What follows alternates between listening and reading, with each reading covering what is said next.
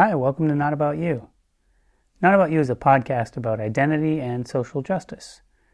The premise of the show is simple. I wanted to ask marginalized folks to tell a white guy, that's me, what question or questions they wish they never had to hear again. They did just that, and then we talked. I'm Levi. I'm the host and producer of the show. I make podcasts, produce theater, and write and do arts education. Also, I've been a comedy writer and performer my entire adult life, so these conversations are full of humor.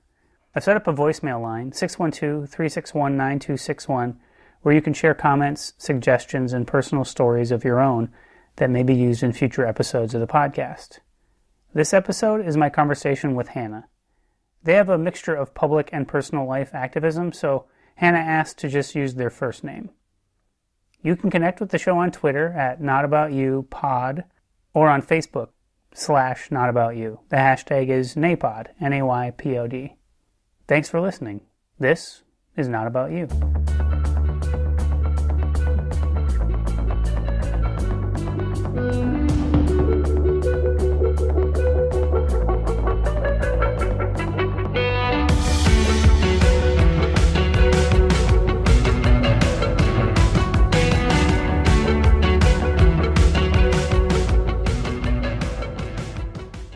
My name is Hannah. I am a sex educator, a graphic artist, and a fat activist, and I am a non-binary trans person. Well, first, thanks for talking to me. You're welcome. Really appreciate it. I will say I've known you for a long time. Yeah. In the improv world. Yeah, I was calculating. I think we probably met in maybe 2002. That sounds accurate. At the Comedy Sports? Yeah. At the local Comedy Sports? Yeah. Yeah. Sweet hangout. So that's like almost 15 years. It is. Yeah. But we've probably had 3 real conversations. I know, right? Plenty of bits. Got a lot of history. a lot of rich history of being in the same building. But it is probably more conversations than with a lot of other improvisers. That's true. Yeah. So because you will have a real conversation. Yeah. Thanks. Thanks for noticing. It's hard not to. Every once in a while, you're not making a dumb joke. Right. Thanks, buddy. Well, so you just made a long list of words. It's true. You know, shorter than some, longer than others. True. Yeah. I guess if I were really gonna really unpack all of the identity stuff, you know, there's stuff I'm not saying in there, like the fact that like I'm white, that's a thing, right. And I'm like, although it's also a social construct, so that's right. Well, so are all of them, all the best that's identities. True. Gender, right? Yeah. Right, okay. yeah. Good. Let's get into that. So, I mean, I could also say like I'm a queer, non-binary trans person, and there's also different words out there in the world that fit fine for me. And I choose to use them at different times. Like a lot of times I'll say that I'm gender non-conforming, or if I'm typing and I'm in a hurry, I'll just say GNC, which makes people think of like strip mall vitamin stores. I think sometimes in the Midwest, which is not how I identify. You're into jacked up protein based. Right.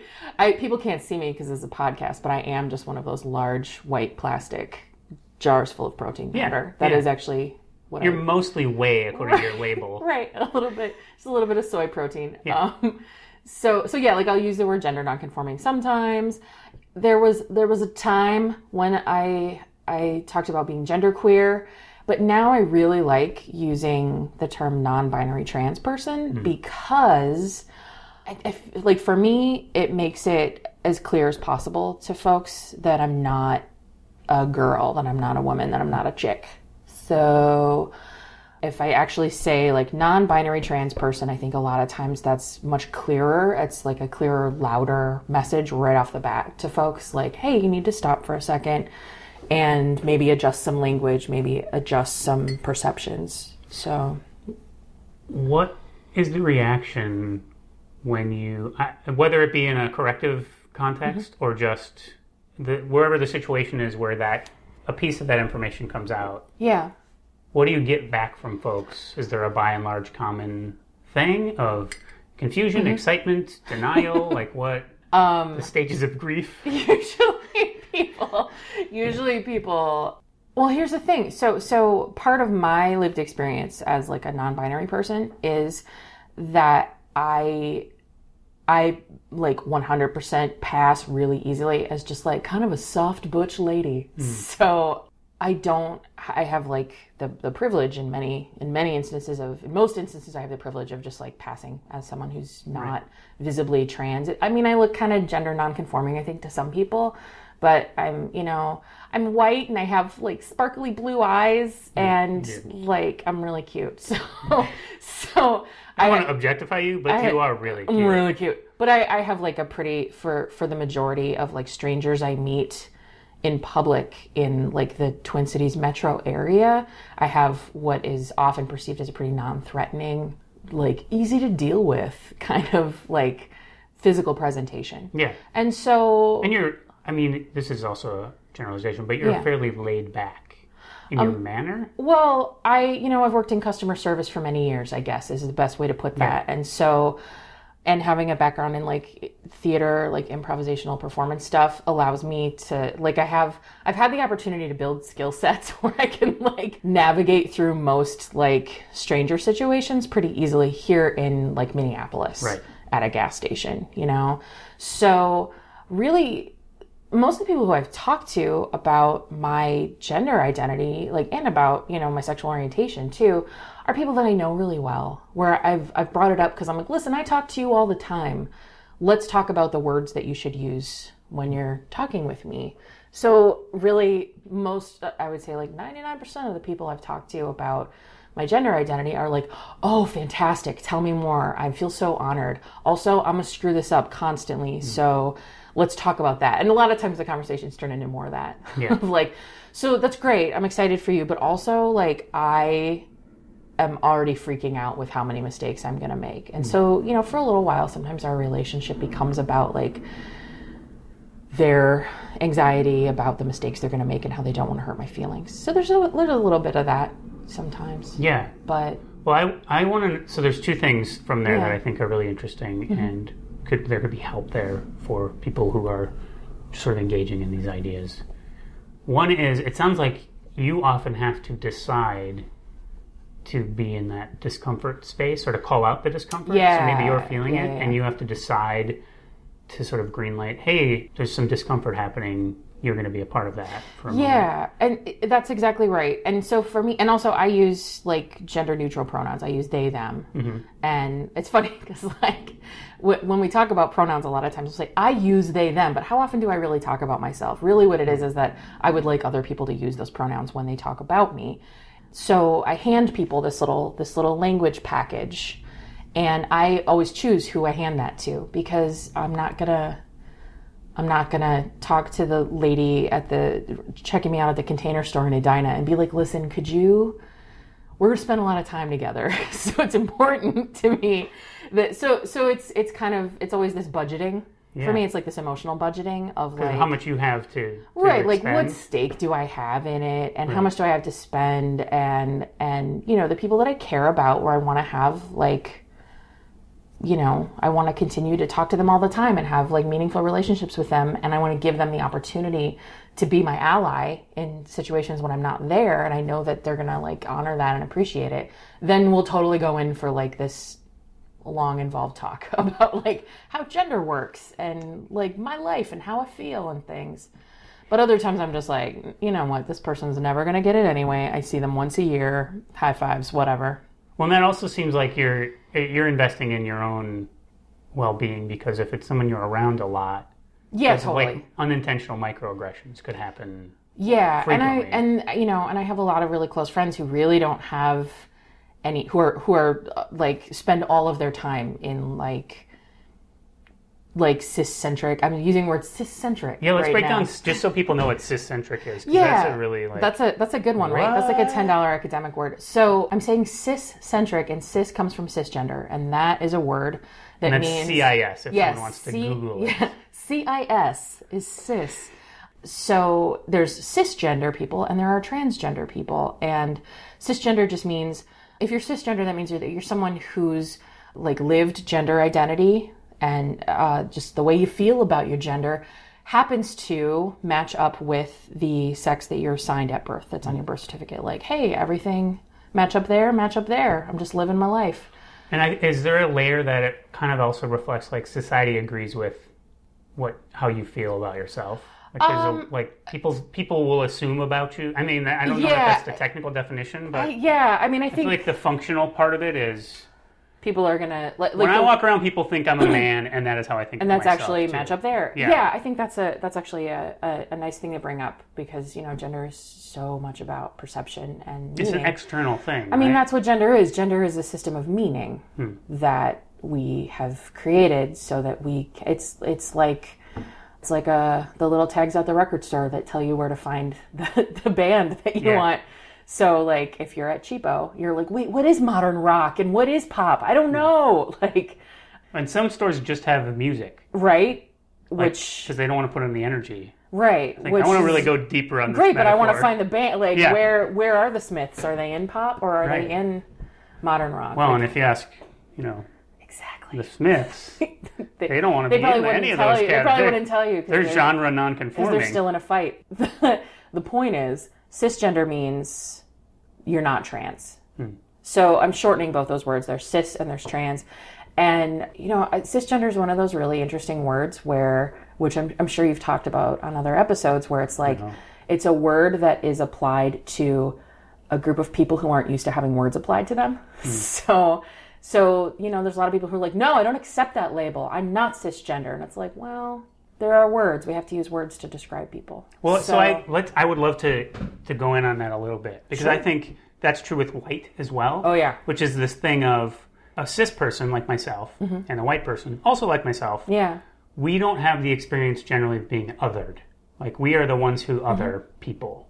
And cis, I think, puts on all kinds of alarm bells of, wait, now I'm suddenly a thing? I have always been the default not a thing person. Yeah, exactly. So can you talk about why that is important actually for someone who is trans to not just them be the weirdo, but to have an acknowledgement that we all are just being described in various ways? Well, I think you summed it up. I think you did it. That's all I wanted to hear. I'll be on my way. Farewell. Goodbye now. No, I mean, I think you already articulated it, and I can add to it, like, from my own experience. I can say that the reason why it is important to talk about marginalized identities in the same context as non-marginalized identities is because, well, like, here's an example. So, like, growing up in the middle of Wisconsin and, like, a predominantly white middle-class community in, like, the 80s and 90s, I just didn't know that trans people existed. I just didn't know that was a thing. I never came across it because I was completely immersed in this normative, cis-centric, cis-normative environment, and and lots of other centric normative things too, like really, really, really heteronormative. And I went to high school in the 90s, and we had a gay straight alliance, like one of the first ones in the country, which was phenomenal for me because it was like my first exposure to, like, oh, there are actually people who have a whole bunch of different identities that are maybe invisible as I'm walking down, like, the high school hallway, for example. But I still really didn't have any context for gender nonconformity or for any kind of, like, trans identities other than... So is it a thing you could feel not fitting, but you couldn't put words to not fitting? Or what's the... I wonder how personalized I can make that idea. That's what you can totally ask about that.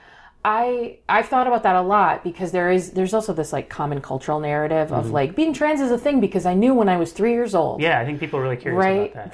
That's like a narrative that is out there that people rely on to sort of, like, justify the reality of transness of, like, well, since I knew when I was a kid, that means it's a real thing. But the fact is, like, not all trans people have that experience. And actually that's one of those narratives that has really been pushed forward over the decades, like over the 20th century, because it was really important for folks who wanted, like, gender affirming surgery or, like, any kind of, like, medical transition. They had to have those narratives, like, on record. Like, it's okay for me to have this surgery because ever since I was a child, I knew this was a thing. So that's definitely some people's, like, real lived experience, but it's not everybody's. And I think it's important to sort of, like, deconstruct that sometimes. And yeah, because it's often viewed, I think, I don't want to conflate too much, but the idea of sexuality being inborn is this powerful argument people make. That it's this innate biological thing that's real. Is real. Yeah. Because we won't accept it otherwise. Right. And that feels like it has so much other baggage associated to it. Yeah, it can about be really, other people getting to decide who you are, how you are, why you are. It can be really complicated once you start to only legitimize identities that like are biologically real from what age, you know? So I think it's important for all of us to like listen for those other narratives. Like and mine, for example, is that like I never felt particularly attached to a gender identity, but I didn't know that there was anything other than two binary options. And I didn't think that I didn't struggle with like conflicted feelings about gender because I wasn't really drawn to male identity any more than I was to female. So I just kind of took everybody's word for it. I was like, yeah, sure, I'm a girl. Okay, sweet. That's what you're telling me. Awesome. And then, you know, a lot of times what I tell people is that like, I just sort of thought that my relationship to femaleness and femininity was just as awkward as everything else in young adulthood, you know? Yeah. And then I sort of feel like what happened was I was like, well, it's like a pair of pants where you're like, well, I guess pants are just supposed to be this uncomfortable. This is all I've ever known. Like, this is just how it feels to walk around in a pair of pants. Man. And then after a while, I think some people are like, I've had these pants on backwards the whole time and nobody told me that the zipper is supposed to be in the front. Oh my God, this is so much more comfortable. And I think for me, it's like, I've been wearing a shirt as a pair of pants this whole time. Like, no wonder these made no sense. And there's this drafty hole. And like, I should have been wearing this on top. So that is like a very flawed analogy, but I love that analogy because I think we all have something like that in our lives. Yeah, and people who are like, I thought eating food was supposed to give you a stomach ache, and you're like, no, this you can't tolerate like, this kind of food. I thought that's what everything looked like, but it turns out that I need glasses. Yeah. Right. So again, like trans identities are so beautifully complicated, and like I don't have experiences talking about anything else when it comes to identity politics where there's this, you could stop along the way and make like 300 different caveats and qualifications, and because it's all tied into identity politics is tied into like body politics. Yeah. And you know, there are lots of parts of trans experience that for many people are like medicalized and have to do with like, but like not like, I guess what I mean to say is that for a lot of trans people, like physical transition and like becoming more comfortable in their bodies is a process that's really medical and is really important to them. Yeah. And that's what fits for them. That's what they need. And then for other trans people, that's just not a part of what they need. And like, I'm a person like that, where the like medical transition steps that I've taken for the majority of people wouldn't even be seen as medical transition at all. Like, I mean, you got an arm removed. I do have a robotic arm and there's the lasers, but other than that, I couldn't help. Other than that, like the idea that you say it, most people wouldn't even notice. Most people wouldn't even notice that I actually just levitate like 3/4 of an inch off the ground all the time, but I just wear shoes so you don't notice. People are in our phones so much we don't even see that. You don't even see. Well, for me, I mean, like here's a glimpse into the life of a uterus owner. So you can take hormonal birth control pills. There's lots of different types of birth control, and some of them involve hormones and some don't. And one of the beautiful... But they're all wrong against nature. They are all a terrible crime against nature. They're the best. They are the greatest. I'm a fan. And I'm a huge fan. And one of the things you can do with hormonal birth control is you can change the way your menstrual cycle works. So you can take birth control pills. If you got a uterus, you can take birth control pills and not have a period, like ever, if you don't want it. And there's lots of other birth control methods you can do that with. And so when I talk about like my experience as a non-binary trans person and my experience with like choosing different kinds of transition or not, that's really the only thing that I've done with my body that makes me feel closer to the genderedness of a body that feels comfortable for me. Mm-hmm. And a lot of people are like, well, that's not really a thing. And I'm like, well, I'm doing it, so it's a thing. So it's actually a thing.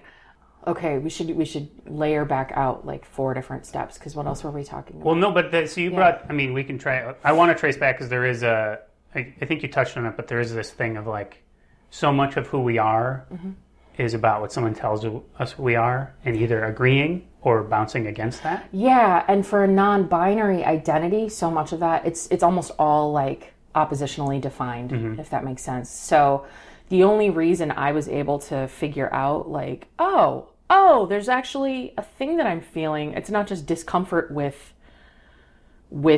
this assigned gender. I'm not just going to be an uncomfortable person forever. Like there is actually a thing that I can identify with instead of just identifying against. I didn't figure out that it was like a thing you could do. Yeah. Until I had the privilege of like being in an undergrad. At the time it was women's studies. Now most programs are gender studies, but I was in a women's studies program at the University of Minnesota, and they kept talking about queer theory, and I just basically got an introduction to like what the like gender theory, like the fact that gender isn't the same thing as sex, and that both gender and sex are actually just like systems of meaning that humans have figured out how to do.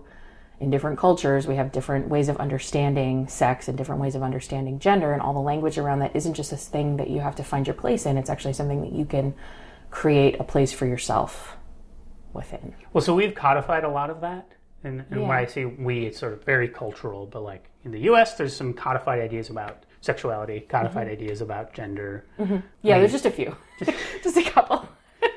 I think of the attachment to science around gender. You know, there's like in the Olympics, is this person allowed to compete as in the female category? Do they have enough? Blah blah blah. That's that's a great thing to bring up, because that probably is, I imagine, for people who don't have gender critical conversations in their everyday life, the Olympics is probably an entry point for a lot of people into like, wait a second, and then they start having pull opinions. This thing apart, yeah. And like. It's actually like the idea of whether someone is a man or someone is a woman can actually be questioned and examined, and right. But become a nightmare for that person. I think there's tension around that, and it seems reminiscent to me of how much percentage of your blood do you need to be considered a native person, or there was a lot of like blood testing to determine your race, which is not a biological imperative. Well, yeah. I wonder why people have this desire for definitive proof of something. I mean, I wonder if you can speak to... Right now, I feel like gender nonconformity or the use of trans and cis, a lot of people want to push into that is some fad that is happening. Like, a lot of people are trying to be interesting and have identities. Yeah, I think especially when it comes to, like, non-binary identities. Yeah. Or like, trans people who don't experience like daily, who don't struggle daily with like body dysphoria, like gender dysphoria. There is a lot of that out there.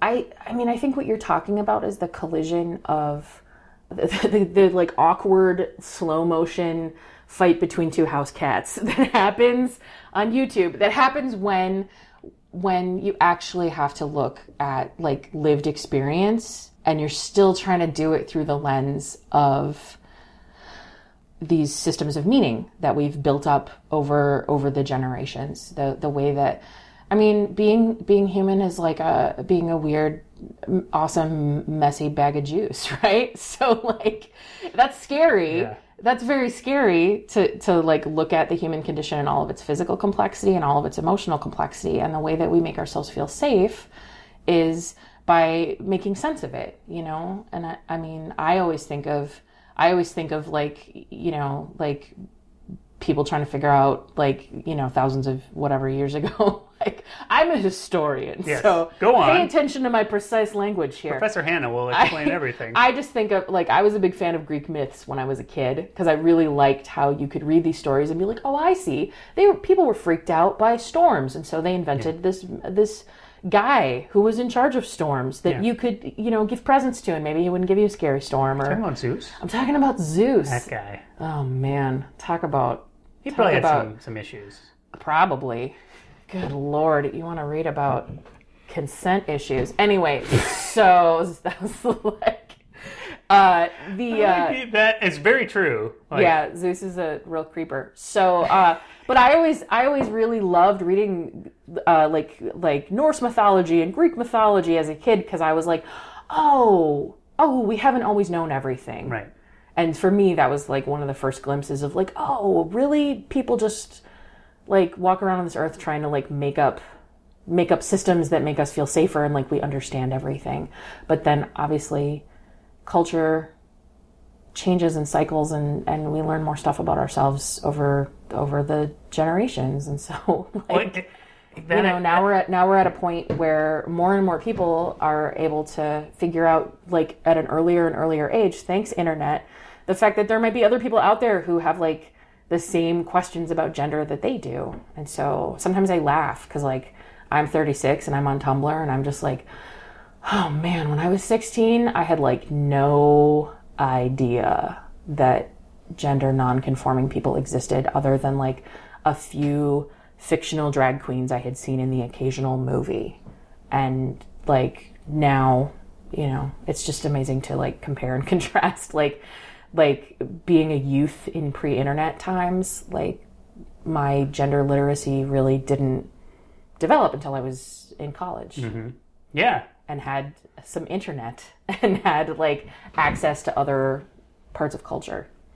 Yeah, I mean, I'm 38, so you're feeling me then. The exact same experience. Yeah. Even around playing Oregon Trail in elementary school really didn't give me the exposure to gender nonconformity that it didn't even help me understand that there was a lot of sexism. I mean, I should have. Right. I think the Oregon Trail failed us. It failed us all as a generation. I want to know why does a pronoun matter? For each of these 10 episodes of Not About You, I put out requests for folks to call in with responses to questions that come up in each episode. So a few people left voicemails, and I'll be sharing some of those in the middle of some of these conversations.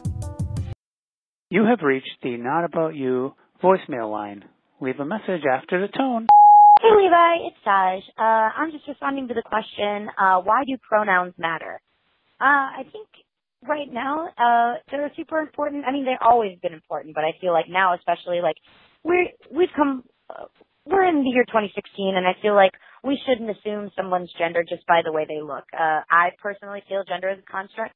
So just like checking in and asking someone about a pronoun, like even like right, if you're meeting someone new for the first time, I've done this a couple times where I've had check-ins before where people have been like, hi, my name is so-and-so, and I identify as he, his, or she, her, or they, them. And it's just really nice to just know. So that way you're not accidentally insulting somebody by saying the wrong pronouns. So I think it's important just to always check. Because, again, we shouldn't assume. We should not assume just by the way somebody looks. And I would say the same goes oftentimes, like, how people identify for their race. A lot of times people might assume that you are one thing, but you might be another. So just checking in, or letting them identify themselves. And if you maybe identify them wrong, just being like, I'm sorry, I'm going to correct that. So yeah, that's why I think it's important. Just because we've gotten to a place where we shouldn't assume things about people. Check in. It's nice. Get to know somebody a little bit more. That's all. Okay, bye. Now let's get back to the conversation. I want to know why does a pronoun matter? Like, why does it matter if I call you they, them versus she? And I don't know if you can speak to it. Mm-hmm. Why is that so challenging to people as an idea, and then literally challenging to change? Right, right. Well, let's talk about Speak for everyone, first of all. First of all, thank you for this opportunity to represent all people. Yes, go. I appreciate that. No one will be mad at you. No one will be like, that's not my experience. Speaking of the internet. So to your first question, like, I realize that you're not asking that because you don't know the answer. I realize you're asking because you're like, let's talk about this. It's who's on first? So I want you to know that I really understand that. Thank you for that. I think the best way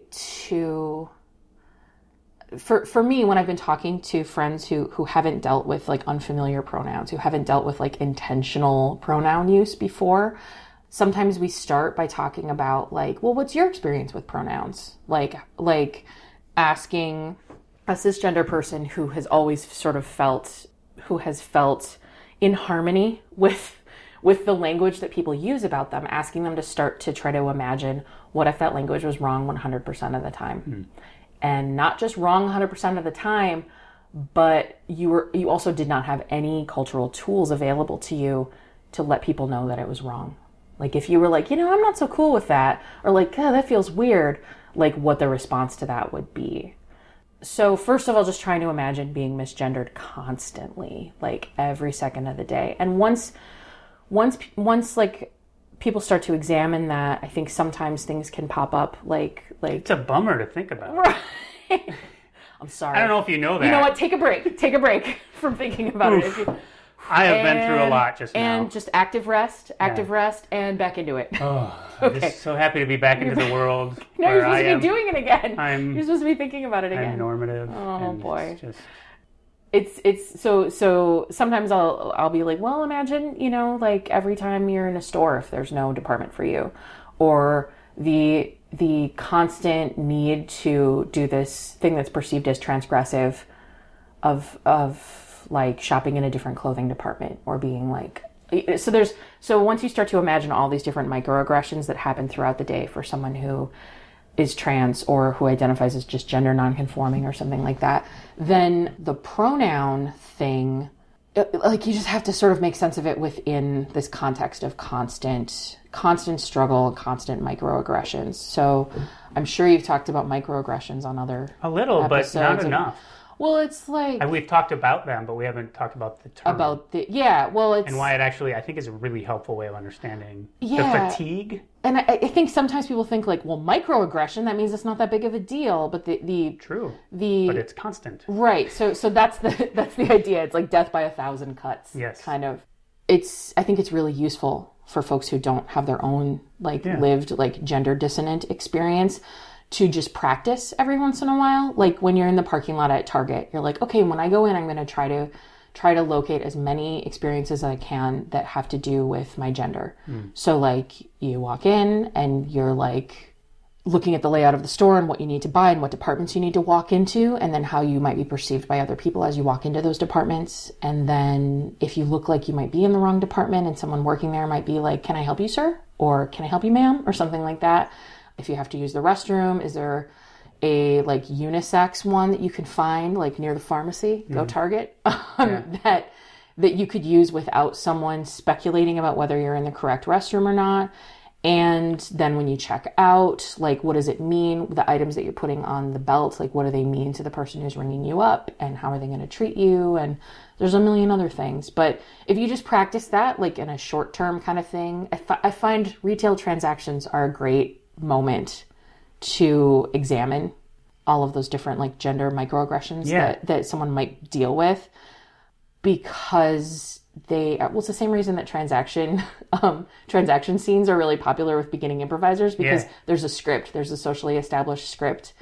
So you know how it's supposed to go. And it's all about like getting that money to change hands, exchanging goods and services for money, and being very cordial while you're doing it.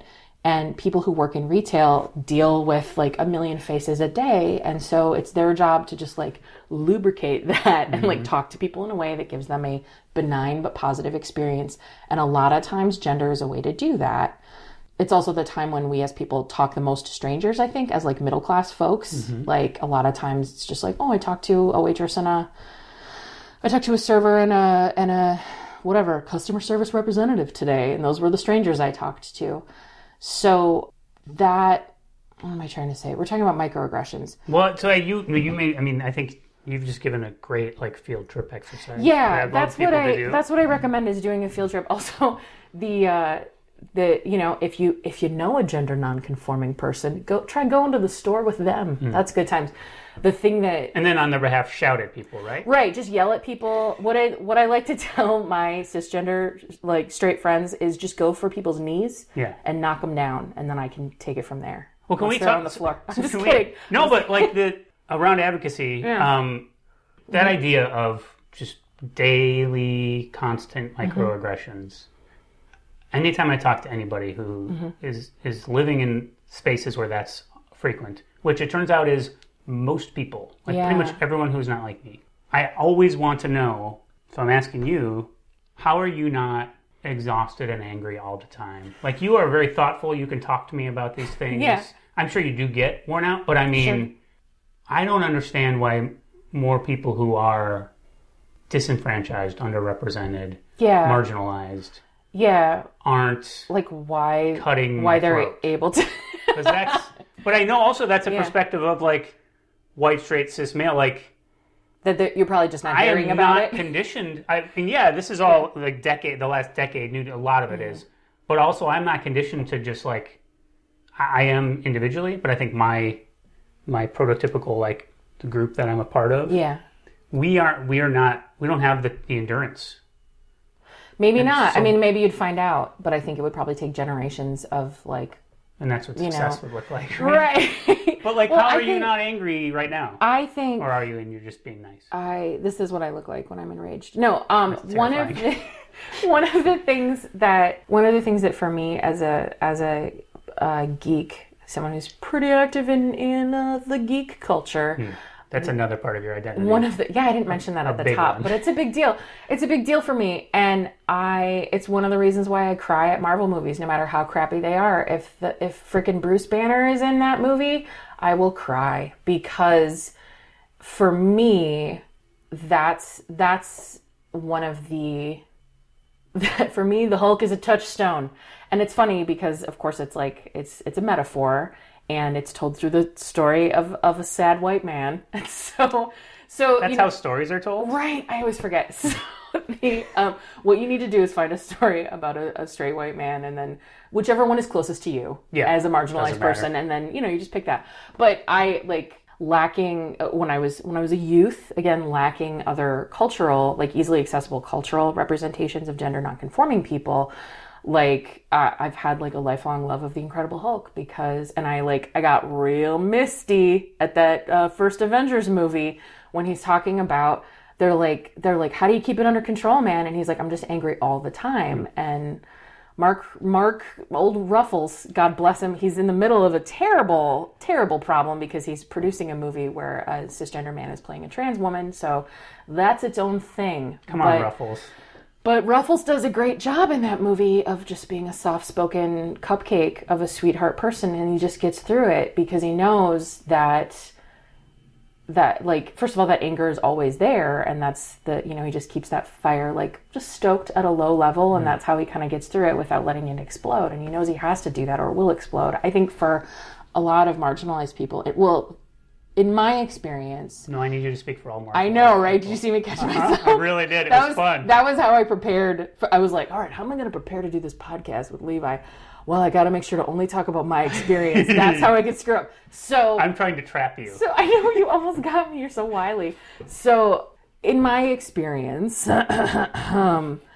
being able to be cool with this stuff the majority of the time and have the patience to explain it to my friends and my family, it ends up serving me. And just luckily I have the systems in place in my life where I can rest and recharge and get 100% understanding and support from people who already know this stuff. So I'm just lucky enough to have those things in place so I can recharge. But being easygoing about this stuff is a survival mechanism for a lot of people. I imagine that there are a lot of people of color for whom this might be a survival mechanism. You can't walk around angry all the time about this stuff. It won't work. Well, I talked to Peggy Flanagan, and she said something I really liked when I asked a version of the question, and she said, because fuck them, that's why. I can't be miserable, then I lose. Yeah, you can't, and I mean, there's a lot of people for whom they don't have the support, they don't have the resources around them, and they are miserable and angry all the time, and they should not be faulted for that, Yeah. I think there's a lot of stuff around marginalized identities where people are told to cheer up, and if you want your message heard, you need to put a brave face on it. Smile. And spend time educating other people. If you want the world to get better, it's up to you to do that. And so I really appreciate that you're asking that question, because the fatigue is real. It is so, so real. For me, I get through a lot of it by joking, and luckily I have a lot of friends who have great senses of humor. And so one time I was at Pizza Luce with with a lady friend of mine, which sounds like I'm courting her in Meet Me in St. Louis, but is not true at all. It's just a friend of mine who is a cisgender woman who enjoys like the term lady. Like, you know, is like the Jerry Lewis version? Yes, exactly. I can't not say it. You Like, can't. that's my safe harbor around the term lady, is thinking about Jerry Lewis. And then I'm like, oh, it is that obnoxious. It is Well, great. he's a monster too. Right, so it's perfect. So, but I was dining out at the local Pizza Luce with a cisgender female friend of mine who is like a power femme. Oh, yeah. And who always gets called, well, thanks a lot, ma'am, thanks a lot, miss. Like, are you ladies having a good time? And so when we're out together, we get ladiesed a lot. And we started counting, because it was like, I was like, it's not just me, right? Like, this is happening every 5 seconds. And the one server called us ladies literally 14 times. Wow. And it just became hilarious. Yeah. And so having an ally there with me for whom, like I knew, I had talked to her about this. I knew she was aware of it. Yeah. And the fact that we were able to like have that experience together, she was like, my God. And I was like, it's funny because this is happening like over a dozen times, but this is how it feels every time for me. And I love that you're here experiencing this and that it even feels ridiculous to you, someone who was like fine being called ladies. I like that you found the game of that. That's what that was. You turned that into the game. Well, I was able to do that in that experience, and that's what works for me. Yeah. And not that you're not saying, that's all everyone needs to do. So if we could just have fun with it. We could all just make it let's make up a song. Like, it doesn't really work that way. But like, fortunately I was with the right person at the right time in this like very safe Pizza Luce where it's like, even if this server had realized like something's going on here, like they would have been the odd person out. It would not have been a situation where I was in danger at all. It's worth mentioning, I think Pizza Luce is a dining establishment that is viewed as sort of staffed by progressive people who are like aware of the world. Well, like that's a broad stereotype, but just so people know, like, it was one of the suburban ones. But I still like, you're not in like a hate monger restaurant, right? We weren't at like Cracker Barrel, because I think a lot of people want to disavow their connection to being a perpetrator of microaggressions, but it's mostly because we're just not aware we're doing it. I think it's especially... And I only said disavow because of Marvel and you mentioning it, and I feel like that's used a lot. It is. I think you're right. The LaCroix, the refreshing taste of LaCroix. Oh, I got a new sponsor. Bing! A little sound happens every time you get one. The reason why this is why like gendered, little tiny pieces of gendered language like that, the reason why they are important to me, it's not just because they stack up. Like, they wouldn't be a big deal if they just happened once and they stack up and that's why they matter. It's not just that. For me, it's that they are a direct window into how other people perceive me. And gender is all about perception. And we can't control how other people perceive us. But sometimes we can influence it a little bit with our appearance and by asking people to speak about us in the ways that we would like. And so anytime a stranger uses a little piece of gendered language, it's a reminder to me that like, I'm just a little bubble awash in a giant sea of gendered meaning, and that ultimately, as uncomfortable I'm just always going to be inside of this system that makes me really uncomfortable, like deep down inside. I realized how uncomfortable it made me when I attended a conference for work, and we had the opportunity to put our preferred pronouns on our name tag. And I was like, you know what? To hell with it. And I put they, them, because I was like, here it is. It's an option right here. I could do it. I'm in another state. No one's going to make fun of me. Like, all of these people will just do it. And like, you never, it's like, it's so rare to have that opportunity to just control how other people talk about you. And really, by extension, control how other people see you. So I was like, fuck it. They, them, let's do this. And then for 4 days, I did not deal with a single piece of like gendered language. And it was like absurd. Like, it was really surreal how much it affected me. And because it was so small, but just knowing that it wasn't going to happen, and then having it actually not happen. And I was also in an environment where they had like all gender restrooms. So just having like this little vacation from that, like, it was like almost, it was like bewildering, like how profoundly it affected me. I just didn't know it was going to be like that. And so then when I got home, I was like, listen, I work at a job where people will use the pronouns that I request. So I'm going to try it just at work and just see. And like just with my partner and just see. Like everybody was fine with it and it went fine and nothing happened. And my like deeply ingrained Midwestern fear of what if an awkward thing happens, like didn't ever, like I never died from that, like in that like several weeks when I was trying that. And so I was like, I guess I'll just keep doing this for a while. And then I realized that like once I got a taste of it, like it wasn't enough to just have it at work. And I was like, this is actually worth being out about with everybody. And so I think I told my mom about it, and like that was the tough one. Mm-hmm. My mom and I are very close, and she's like a liberal, progressive, open-hearted person. And we have like a really functional relationship with a lot of communication. And so it made sense for me to talk to her about it. And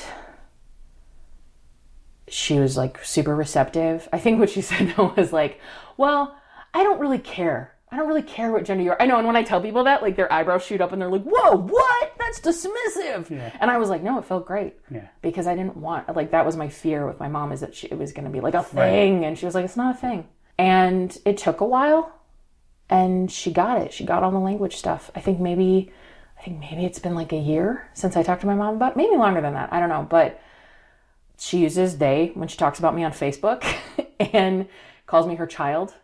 And she like makes private jokes about it to me. She's like, well, my adult child, how are you? And things like that. And within the context of our relationship, that feels like really caring and really supportive to me. So it works. The piece, I want to thank you for sharing that story. The piece that I really want to highlight is really small changes people can broadly make. Like just changing what pronouns we use. Yeah. Even that sort of degendering of restrooms. Yeah. And you just described it reducing so much of your daily stress. Yeah, I was just shocked by what a change it made for me. I didn't imagine that it would be that big of a difference, or that it would even work. It was an experiment, Yeah. And, some experiments don't work. Sometimes you're like, well, this feels ooglier than before. Yeah. Retracted. And I was fully expecting it to be. I was like, this is going to be awkward and weird, and I'm going to feel like I'm asking for too much. And actually, it felt really comfortable. And I'm someone who's really, like, I'm sort of obsessed with being accommodating. Yeah, and you do customer service through your life. Yeah, right? Yeah. So I was really, that was my biggest fear. And then it felt so good that I was like, well, it's important for me to actually take care of this boundary and, like, not just encourage people to cross this boundary and make me uncomfortable all the time just for the sake of their own comfort. And what I found talking to my cisgender friends, for whom I'm, like, the first gender nonconforming person they've been close friends with, what I found is that most of them are like, I think all of them are like, wow, I really appreciate this. Thank you. So that really helps me deal with some of my anxiety of like asking too much. It lets people like better love and connect with you. Yeah. And I mean, some people it doesn't. Some people are like, ooh, this is hard. I'm a real piece of shit. And like, I don't know why people say that, but they do. I know, they just declare it. It's actually convenient. They just let me know. Yeah. It's on their name tag. I prefer there's a line of apparel that's available, but what is it? We could develop tap out. I think it's yes, it's Ally Tap Out. So some people just don't. Not only it's not that they can't do it, it's that they don't make the effort. So here's a window into like for folks who are like afraid of screwing it up. Here's what I try to make clear to people. If someone calls me she, I never get called he because I'm like a big fat curvy person with a magnificent rack, and like it's just never going to happen. I would be so much more comfortable with people accidentally calling me sir or he than calling me like she or ma'am, miss, or girls or whatever. Yeah. I got girls last night at a restaurant for the first time in like 20 years. Were you having appleteenies or something? No, what? That's the thing. I was like, well, what a fun gals night out afterwards. This woman was like, all right, girls, have a great night. And I was like, I am an adult. You weren't at camp just now. And like inside, I'm just sort of like, I'm like an irascible gay grandpa, really, inside of me. And like, I know, like there's no way. I laugh because it's accurate. You totally are. No one's ever going to know that just passing me by on the street. Because I look like I should be like in a line waiting for the new local Lane Bryant to open up, right? Yeah.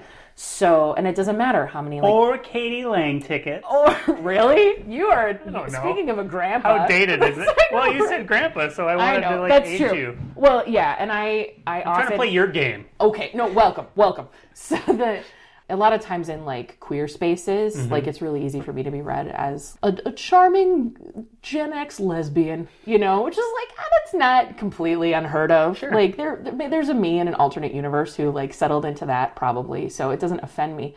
But I would be much more comfortable being misgendered as a dude. That's just where I lie on the gender spectrum, but it ain't never gonna happen. That will never happen. And so when somebody says she or her or you go girl, that kind of thing, just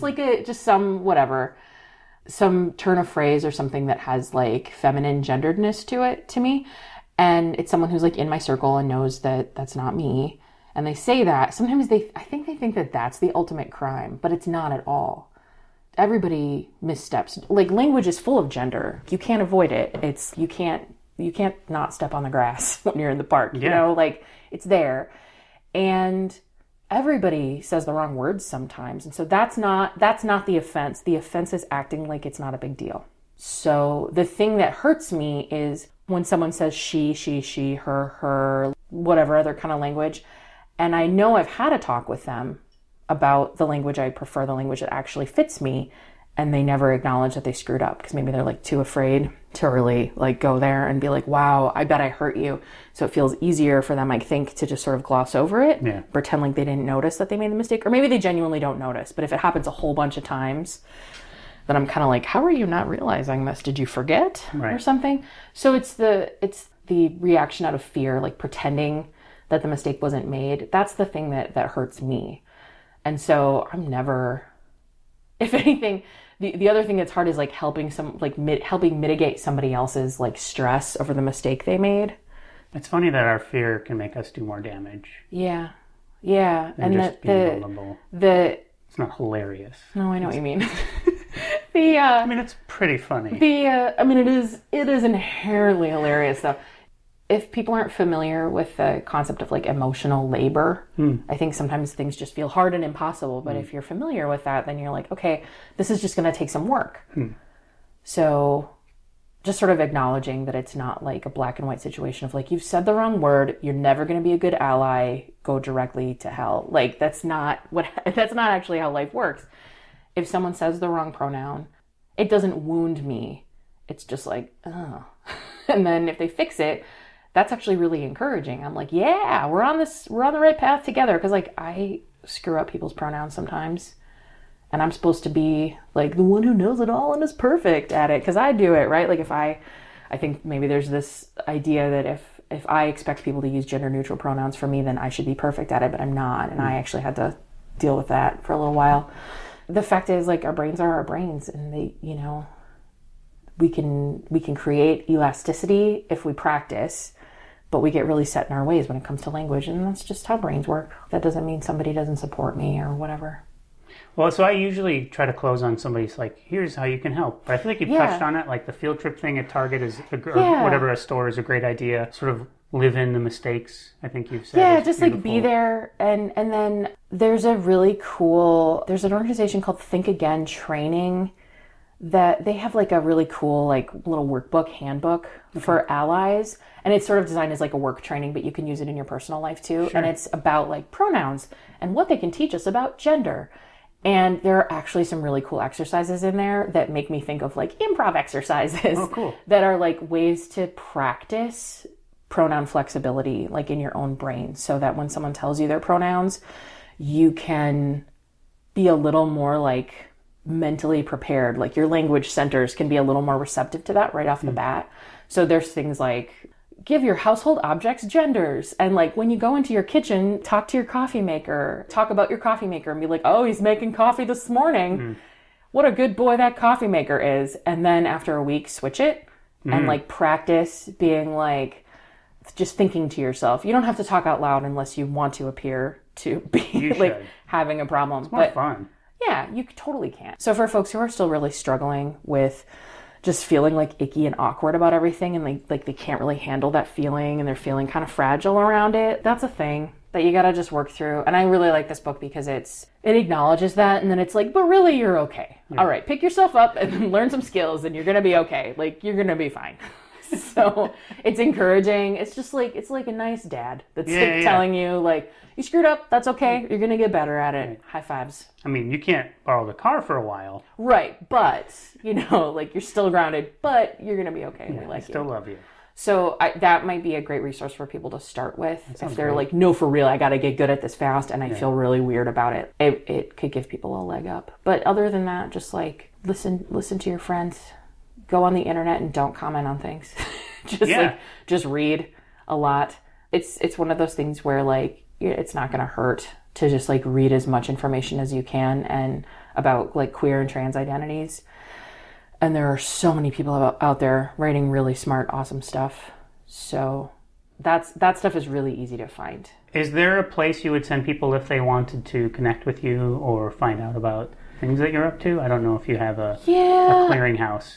Yeah, I mean, I run a plus size clothing swap for all genders called the Big Fat Super Swap that is on the internet. Yeah. So people can look that up. And I think it might be interesting for folks, like, if they're curious what it looks like to be trans inclusive and like gender accessible and gender inclusive.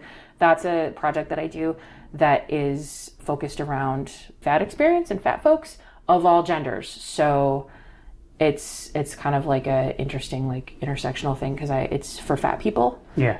And so the language is focused around that, but I also want it to be inclusive for people of all genders. So there's a lot of language around that too that's sort of built in. So that might be interesting for people, even if they're not fat. Well, thanks, Hannah, a lot for talking to me. It has been a pleasure. Thanks for opening up this conversation.